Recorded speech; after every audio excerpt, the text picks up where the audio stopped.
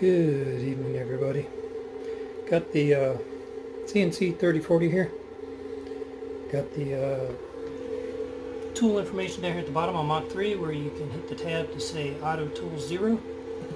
Got that all set up with a VB script.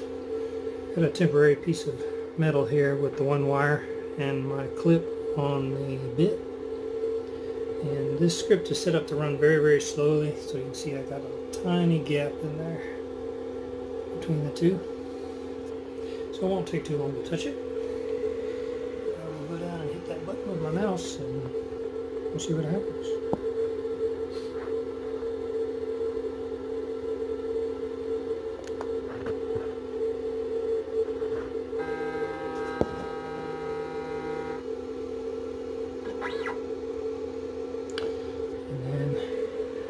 So you can see it went down to +5, and you can tell that to remember, and that will be your 0 to top the workpiece. So I'm going to mill out a piece of probably 1/8 inch aluminum or 1/4 inch aluminum and attach that wire to it, but I just have the barrel connector plugged in the back of the TD controller.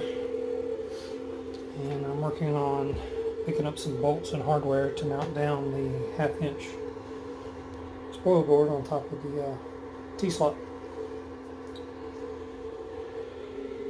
If you have any questions, just post them below.